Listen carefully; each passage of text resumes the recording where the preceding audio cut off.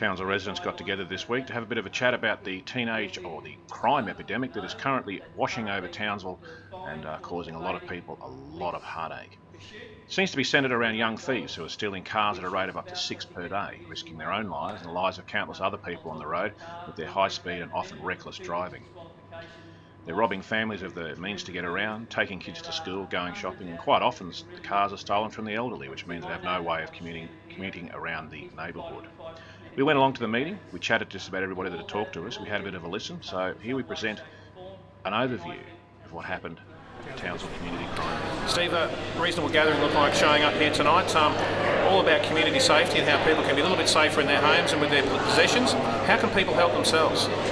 Well, the message we want to get across to them tonight is that they lock up their houses, they make sure that their car keys are hidden or with them at all times. At the moment, these young offenders are breaking into houses. Over 70% of the property offences in Townsville at the moment are done by juvenile offenders, it appears, and they're getting into houses, believe it or not, through unlocked doors. The other things people can do is get to know your neighbours. Get their phone numbers, keep an eye on your neighbours' houses, organise your streets if possible, but keep an eye on it for each other. We're Australians, that's what we do. Does there appear to be any hotspots in Townsville in general? No, not really. No, it's all over town really. And how do our statistics in Townsville stack up with statewide statistics? I can't answer that. Okay, the easy one, a hard one. And also with property crime, there are things also with what people can do within the property, within the house, recording serial numbers and things like that? Yes, certainly. Everyone's got a digital camera, take photographs of your television, and not so much the larger items that are being stolen. At the moment it's smaller, a lot smaller things, jewellery, car keys, of course, and cars. And what should be the first course of action should someone come home and find their house has been turned over? There's obviously police link now and local police. What should be the appropriate course of action? If the matter's not urgent, go through your police link or ring your local police station. If there's an offender on the premises, well, use your AAA. Get the police there, we'll come out. Dale, some trying times for the community of Townsville with the local crime rate seeming to go through the roof. Any ideas?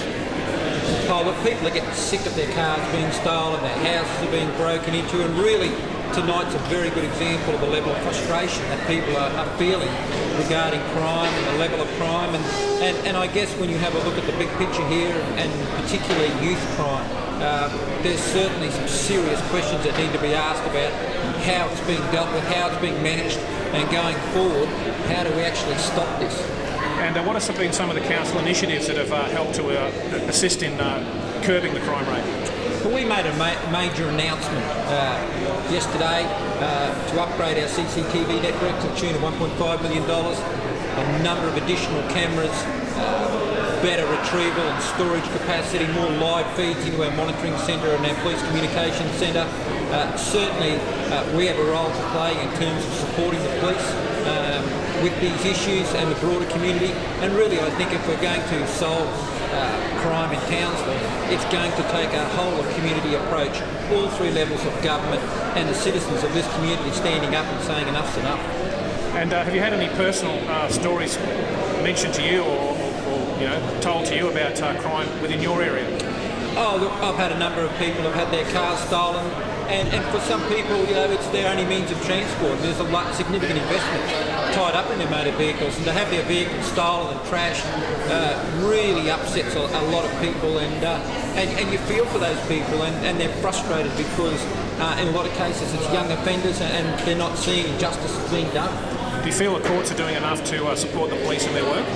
Oh, look, I've openly said on a number of occasions that I think we need to get tougher with these kids. I think there needs to also be a lot more work done at the point of release from prison for these young offenders. I don't think there's enough there being done to really steer them in the right direction when they are being released from a term of imprisonment. Thanks, Ian. Challenging times ahead for Townsville community with crime at the moment. What can the council at the moment offer people in way of some support? In terms of trying to deal with the social aspects, council could be looking to run more community-based programs and bringing all the groups involved together on a regular basis to try and help deal with these issues. We're actually looking at, within our group, we've released a policy. We talk about managing right at the very beginning with the vandalism and the graffiti, hitting that hard so kids know they're not going to get away with doing that sort of activity. It's like similar to what they did in New York with what they called the broken window policy.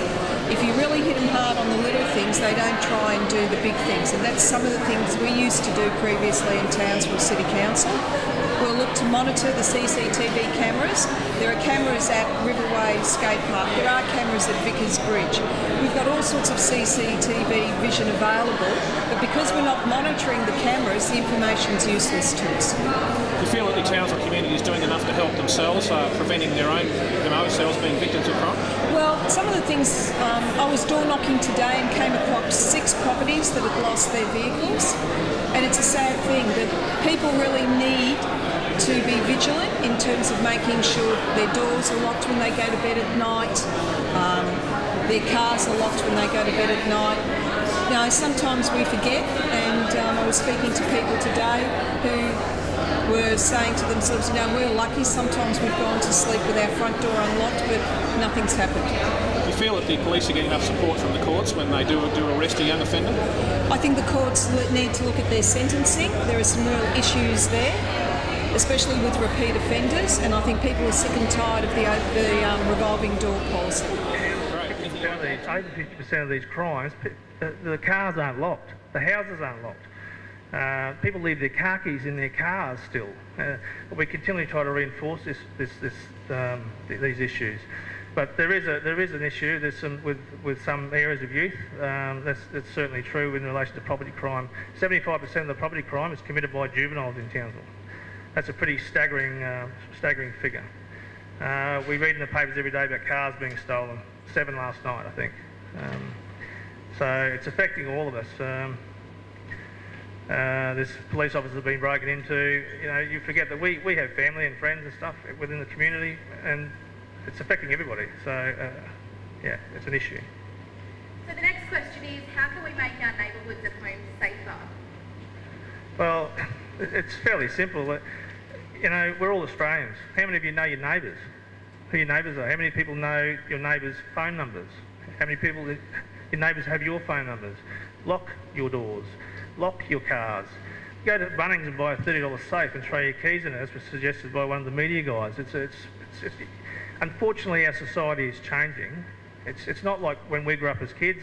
Some of those guys in their 50s here, my age, when you could go out and leave your house unlocked and your car unlocked and your keys or whatever, you could leave your house open. You can't do that anymore. That's the fact of life. We have to get used to it and live with it. By the same token, I don't believe we should be hiding behind steel doors, but a lot of these crimes aren't crimes of violence. They're sneak thefts, opportunists. A window left ajar, a door left open. So you can form little neighbourhood. If you don't do proper neighbourhood watch stuff, do stuff in your street. Talk to people in your street. Get their phone numbers. Get to know each other. You see somebody sneaking around my house, I'll ring you, or you ring me. Just little things like that. And when something happens in your street, all get out there and look and see what's going on in your street. Don't hide behind closed doors. What you've got to remember is, you solve crimes. We don't. We facilitate the capture of these people and all the rest of it, but if we don't have your eyes and ears and what you can tell us, that's the end of it really, isn't it?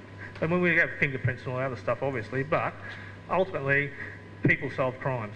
So that's my message. And we continually reinforce this in the media, but it just doesn't get through. People still do it, You have a question?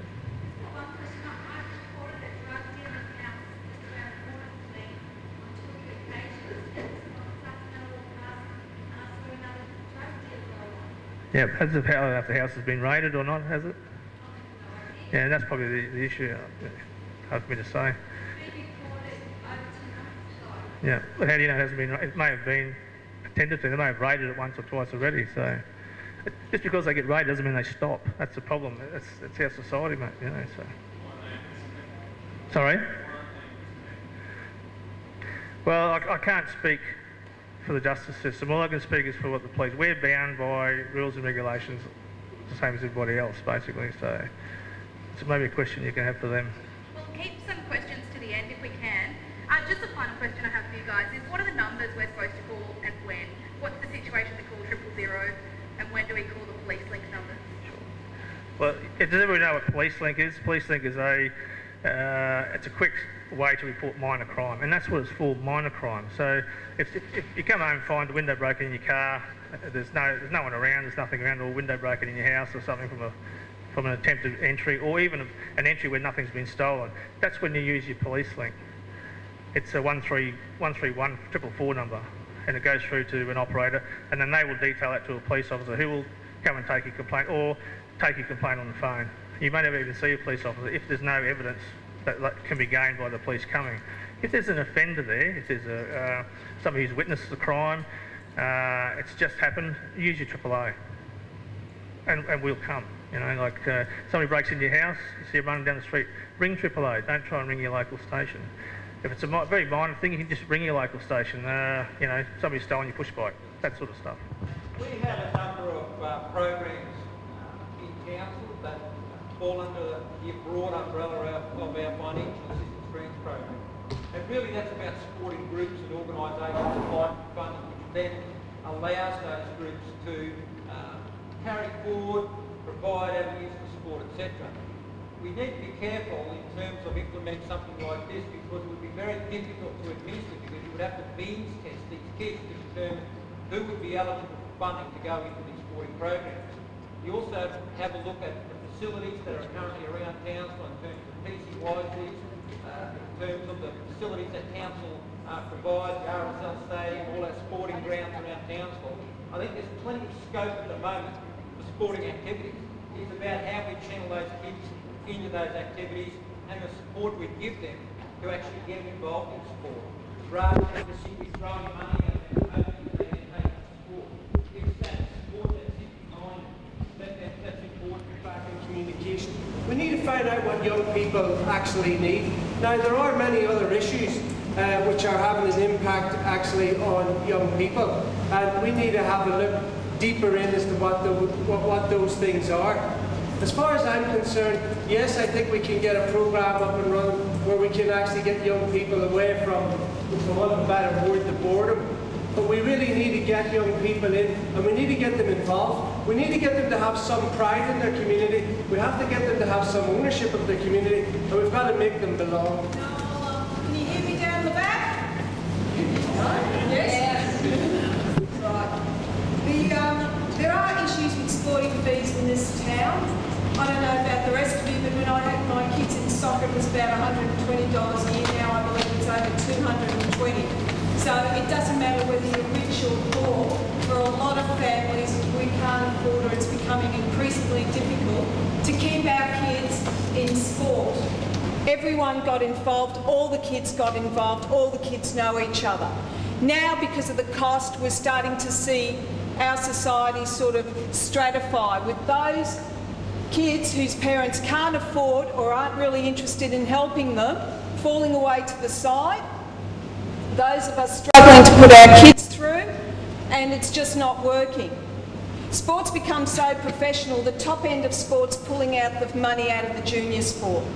Now that's something that it's difficult for a council to try and stop, but it's something that you as parents, if you're involved in your sporting clubs and things like that, should be stamping your feet up and down about it. In terms of getting some of these kids into sport, that's something that probably moves more into the realms of where David is in Parliament. Firstly, I think the excuse that the kids are bored is too often a cop-out. Yes. When I was a kid, we found things to do that didn't involve stealing cars, breaking into houses, taking people's property. You know, why do we as good people and ratepayers have to find things for kids to do? The council's job is to provide safe places, provide parks, light the areas, put security cameras in. I agree with all of that. But entertaining the kids, finding them something to do, I think is a bit of a cop-out. The second part, and I'll agree with Councillor Last, I don't know that it's the council's solution to subsidise these kids into it. That's a nightmare. I've been involved with junior sport with my three kids as well, and I know it costs a lot to do. Throwing money at disadvantaged kids to entice them to play sport isn't necessarily going to get them on the field. They've got to want to do it. So they're my two answers to that two-part question, I think.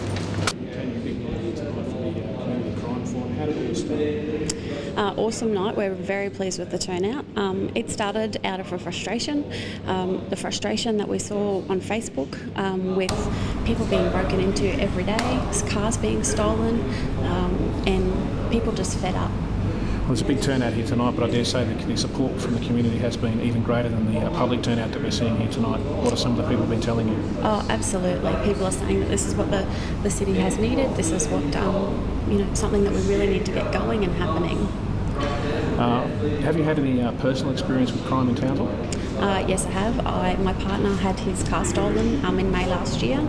It was found a week later. We did get it returned undamaged, and then my brother also had his house broken into and then his car stolen on the same day. Okay, some of the outcomes from the meeting tonight, what are you hoping to achieve after and from here on in? Look, we're just looking for solutions. We know we can't change the law, but we're just looking for different solutions, different ideas, different formats, different forums in which to help these kids. Prevention is ideally our solution. Have you had any comments from the younger community, from the kids of the area who are basically in the same position as the adults and fed up with the crime? Oh, absolutely. They are feeling they're being tarred with the same brush. If you had a wish list for our mayoral candidates here tonight, what would be number one on the top of the list? Would it be greater programs for youth? Would it be more security on the streets? Oh, definitely. The youth, there is a lot of underprivileged youth. There is a lot of people that can't afford to be doing stuff. We need to be giving them more things to do, occupying their time. It's boredom. They're not doing it because of money. They're not doing it. They're not selling the cars. They're doing it because they're bored. We need to find solutions for that boredom. The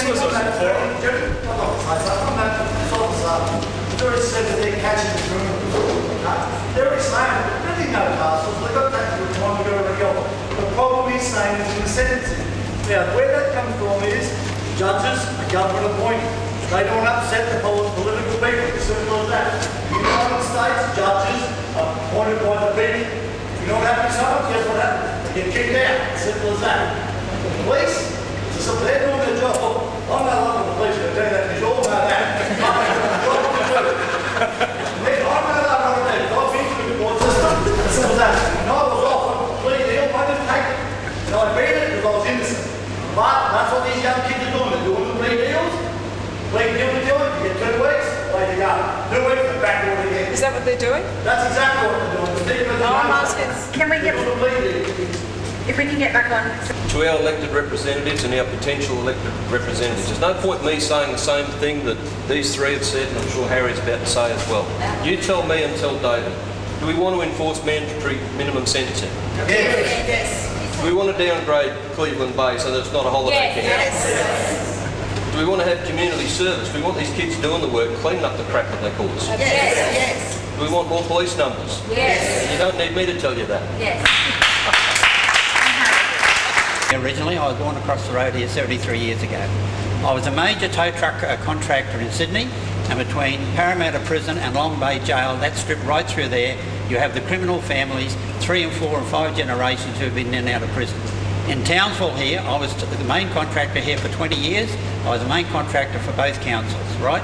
You have a major criminal line of families here. Dad comes down to go to Stewart Prison. He's got 3 or 4 years. The family comes down, Dad comes out of prison, and the kids are in school, we won't move. So we have you've got to understand, we do have a major criminal population here where Stewart Prison is regarded as the motel. I'll give you an example.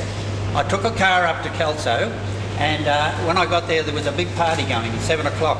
So I got out of I knew this fella, and I got out of the truck and I said, "You're going away tomorrow?" "Oh, yeah." He said, "You wouldn't believe how lucky I was. I stole this beautiful Statesman, and I had it for 2 days. I was hiding it. I was having a great time. And I came around this corner, you wouldn't believe it, I T-boned a Jaguar." He said, "Wasn't that fantastic? I ride off 2 beautiful cars in the one go." And all the kids and people there went, "Hooray, hooray, hooray."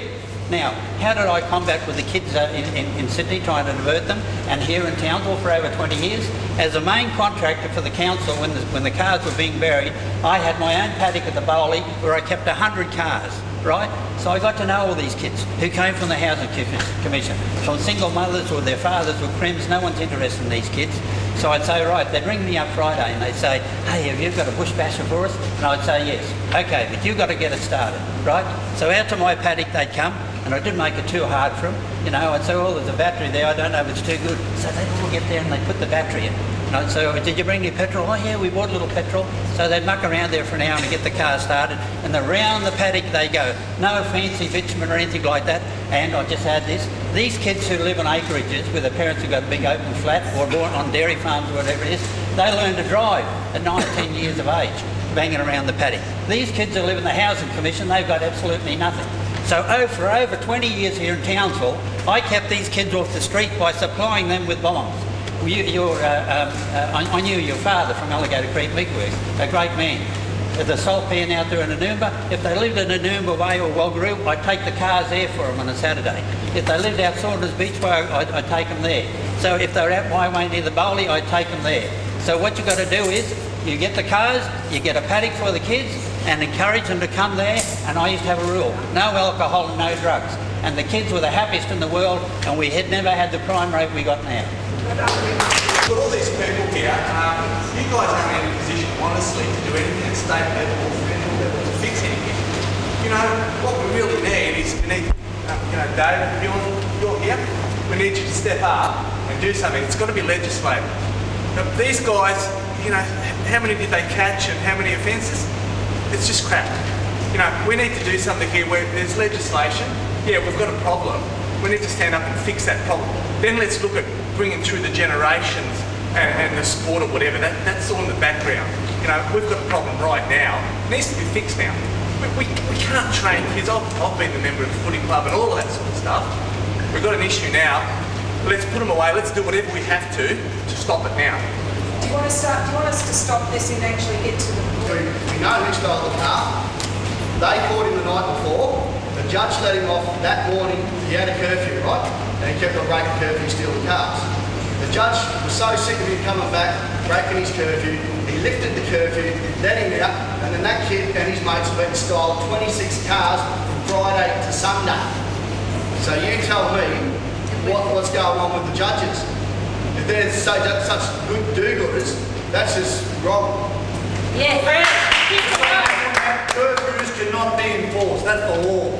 So that's what we need to change. Curfews cannot be enforced. So these kids, they'll be out by 10 p.m, it's all bullshit. They go to break the curfew, they've got to let them out on bail again. It cannot be enforced, you need to change the law. That's fact. My name's Miranda. I was broken into 2 weeks ago. My house was locked up tight. They broke in through my side door. This is too hard. Sorry, I just do that. Yeah, we're with you. Yeah. Anyway, I woke up to noise and I must have disturbed them. And I went outside. They had turned on every light in my house. They had stolen my car. They had stolen my daughter's car. My daughter was in the hospital and she's had a back operation in between all this. And I'm just sick and tired of it. We lived in a cul-de-sac. We live near the stadium. We're in a safe place. We've got a street light straight outside. And you're saying we need more lights, we need not. We had a street light. We had, they do what they want. It's a game to them. It's adrenaline rush. They don't care what you all are going to say. They need to be disciplined. And I believe that the court system needs to have a big shake-up. I really do mean this. I have got a list here, but I can't read it. I'm just